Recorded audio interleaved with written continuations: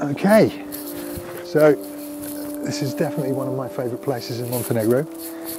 Very few people come here. It's the side of Montenegro that the tourists don't get to see. It's pristine. Not many people live up here. There's bears, there's wolves, there's lynx, wild boar, deer species. And we're very fortunate it looks like this because it's through neglect really. You know, the big tour operators that promote Montenegro, they're promoting the beach.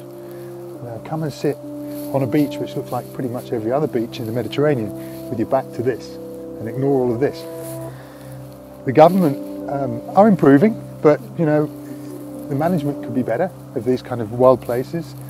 There's a lot of nepotism within government, and a lot of the people appointed to run these wild areas are political appointees, so not necessarily with the experience of managing wildlife destinations, and not many people come. And this is why you know, we need to create tourism here that benefits the local people, but also benefits the wildlife.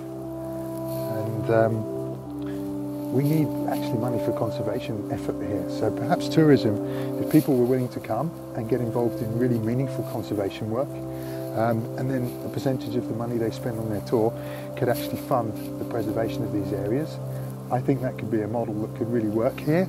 And I'm pleased to say that we're now, for the first time, we're getting some interest from government and the people who run these places. So I'm confident that this is something that could be a major attraction in the future to encourage people to come here and enjoy this beautiful place.